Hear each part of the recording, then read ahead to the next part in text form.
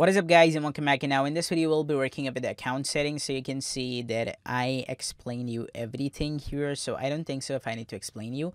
This is our my account page. This is our registration. I explained you that we need to enable the registration on the checkout page, enable the customer registration on my account page. So if someone visits my account page, so let me just open up the private tab. And let's just enter the s5.completedoublecourse.com, okay?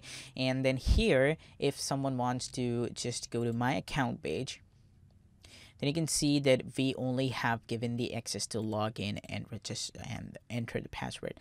We haven't given the access to register to our website. So you can just select it that the only customer can only register on the checkout page, not the my account page. So if you want them to just register to your website on my account page, you will enable it and then you will hit save changes, okay? And then when someone will come here, he will just come here and he will refresh, and then you will see that a register page is also coming right here.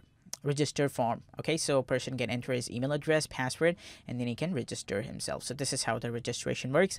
Then we have the login display, returning customer login reminder on checkout page. Okay, so it will show on checkout page. If I just go to this right here, and then I go to the shop right here, okay, and then I also just go ahead and hit add to cart.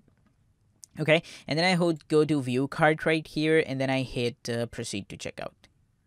So here you can see that this is showing returning customer. Click here to log in. Okay, so this is showing that. Okay, so this is showing that thing that is displayed returning customer reminder on checkout page, which is that automatically generate username for customer email, automatically generate customer password.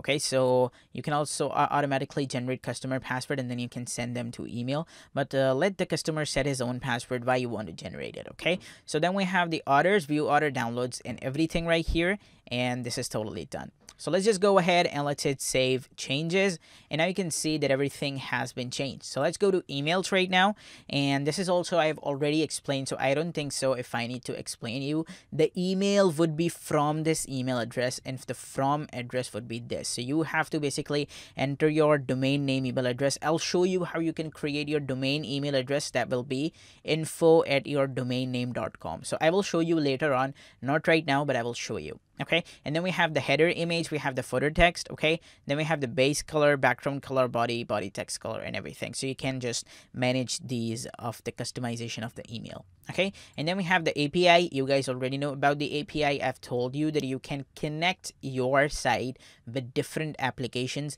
We will learn about Printful, how you can connect Printful with this in the later on. Okay, so now we are totally done with the settings. Okay, so thanks a lot, guys, for watching this till here. In the next video, we'll be discussing different type of products. We'll add some more categories. We'll design this basic e-commerce based website.